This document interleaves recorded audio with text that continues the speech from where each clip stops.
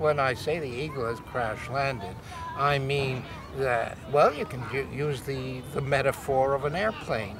It started to be, how shall I say, the motors started to sound difficult, and the pilots began to do things already around 1970, and they were sort of doing things and suddenly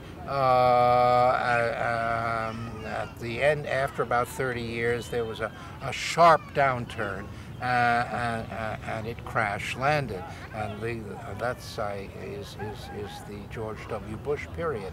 He tried to reverse the whole thing, or his people, the neocons. They had the idea that they were going to reverse decline by their policies: macho militarism, unilateralism, intimidating, etc. They were convinced that if they did that, everything would be okay. And of course, it all backfired. Every bit of it backfired. They achieved exactly the opposite of what they intended to achieve.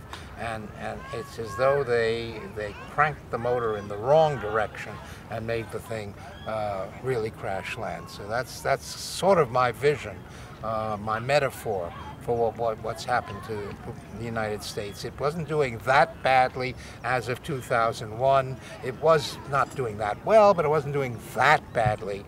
And boy, George W. Bush really ruined it from the U.S. point of view.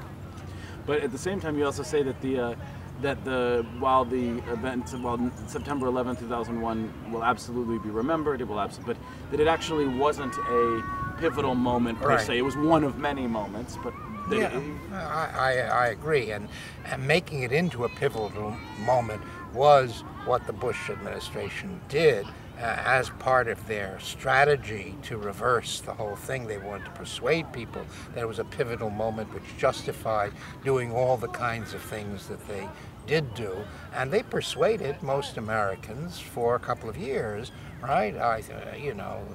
The polls show that really up to about 2004, they had very good poll ratings, and then it started to go down and went down and down and down.